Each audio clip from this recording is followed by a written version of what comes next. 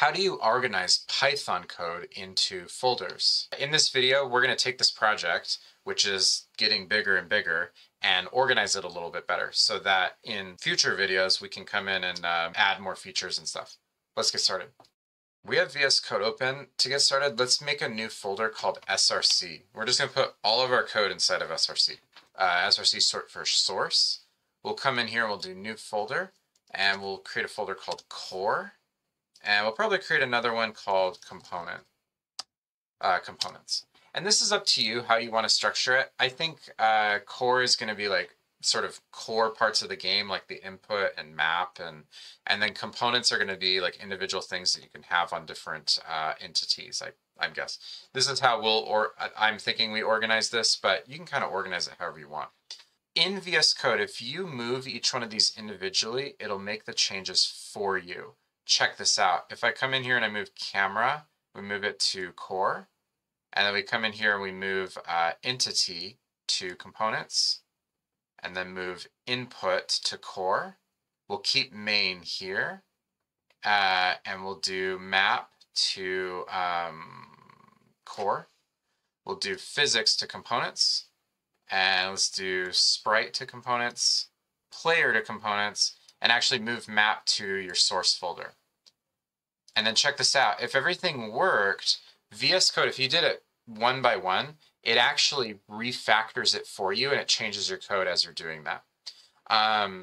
Another great editor too as well for this is PyCharm, which can do a lot of this refactoring for you. Go up to the top and let's go ahead and run this just to make sure everything worked correctly. And it does. There we go. Let me show you what changed. So let's go ahead and close this. And what changed is basically now if you take a look at all these imports, it does the folder name first, dot, and then the file name itself. And you can have multiple of these. If you're doing this manually or you're doing this with a text editor, you just basically have to put the folder name inside that you're using and then the name of the file. Let's look a little bit deeper. I'm going to take a look at the entity class, or let's take a look at the player class. So even the player class, like sprite, for example, is in the same folder as player. Even then, it still has the components.sprite. So just specify where it is relative to the main.py file, like where you're actually running it from. And that's basically it for that. Now, if you run into any issues, check each one of your imports. So I'm going to just manually do that here real quick. I'm just going to make it so that this one breaks. And then if we come in here and we do main, take a look at it. It'll say no module named camera. Take a look at the previous one. It'll tell you player.py line 4.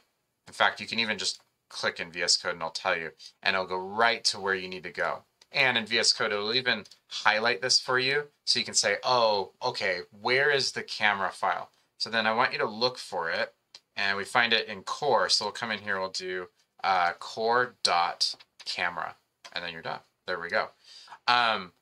That's actually basically it for moving these. But one trick, or one just kind of thing I want to mention here about this, I know that this is kind of short, but if you move multiple at the same time, then VS Code, at least currently, it gets kind of tricked a little bit, and it doesn't actually do this for you. So just move each one of the files individually.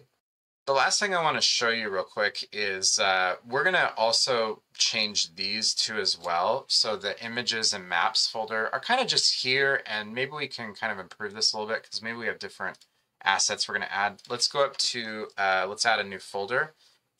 This part has really not much to do with Python from this point. So if that's what you're looking for, the rest of this video will be about like loading files and importing them from a specific location.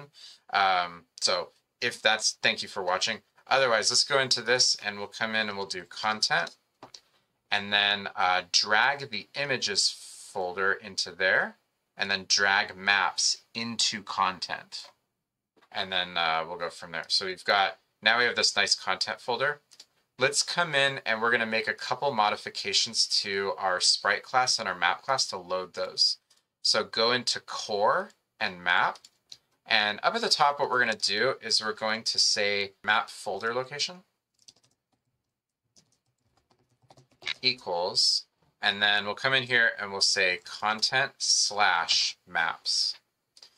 And check this out. This is actually this is going to make things a little bit easier as we kind of go here. Go down to the map file, and we'll come in here and we'll say map folder location plus quotes plus.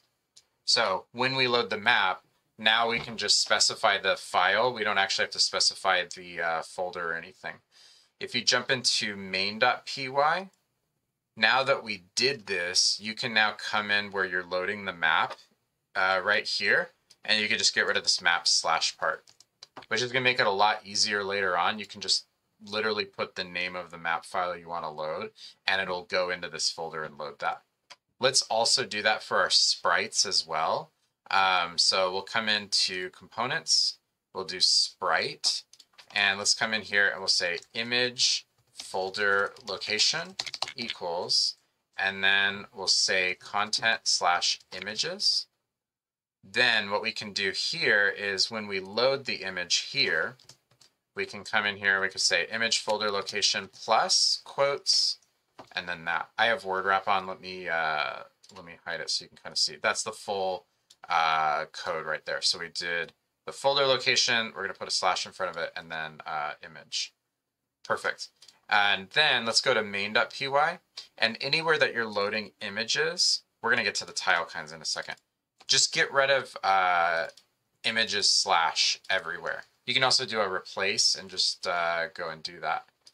This will just make things nice and easy. Now when you're loading a sprite, you can just be like, hey, load the tree.png, and it knows to go into this folder here, and look at that.